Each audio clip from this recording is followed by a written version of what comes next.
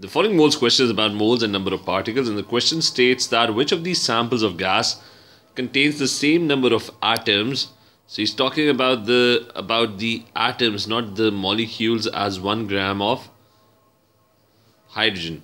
Now, if you have 1 gram of hydrogen, you can find the moles of hydrogen. Moles of hydrogen are going to be mass of hydrogen, which is 1 gram, divided by the molar mass, which is also given over here. The MR of H2 is already provided, so that's given. That's going to be 2.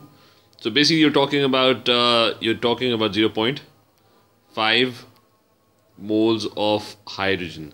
Now, if you have 0.5 moles of H2, a hydrogen molecule. Now, if you look at hydrogen, hydrogen has one molecule of hydrogen has 2 atoms. So if you have 0.5 moles of hydrogen, that would basically be equal to 1 mole of atoms.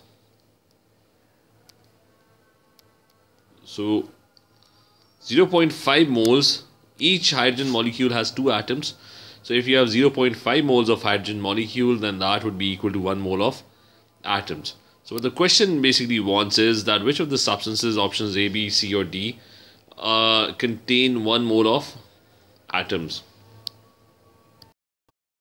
Now if you look at option A first, if you look at option A, you have 22 grams of carbon dioxide. Now 22 grams of carbon dioxide would be the moles of carbon dioxide would be 22, the mass of carbon dioxide divided by the molar mass, which is also given, that's 44. So that is equal to 0.5 moles.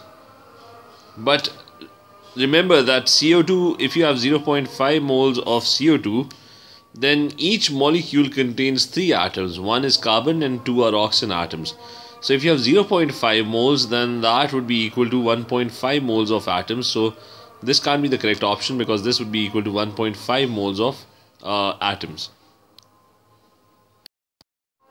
Now we're going to discuss option B. You have 8 grams of methane. So if you have 8 grams of methane and the molar mass of methane, CH4, is 16.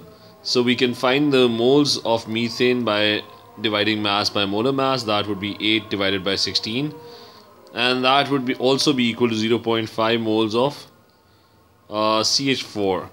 Now, but if you have 0.5 moles of CH4, now if you look at CH4, one molecule has 4 hydrogen atoms and it has 1 carbon atom, which means that one molecule has 5 atoms. So if you have 0.5 moles, then the number of atoms would be 2.5 moles, because you're going to multiply that by 5, because each molecule contains 5 atoms.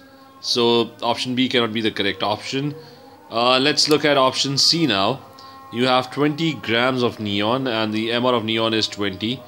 So the moles of neon are going to be mass divided by the molar mass, which is going to be 20 divided by 20, and that would be equal to 1 mole of neon.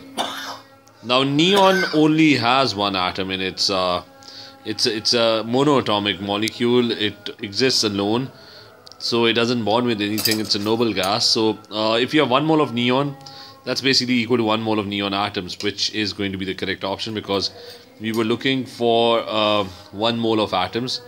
So neon, 20 grams of neon is going to have 1 mole of atoms exactly.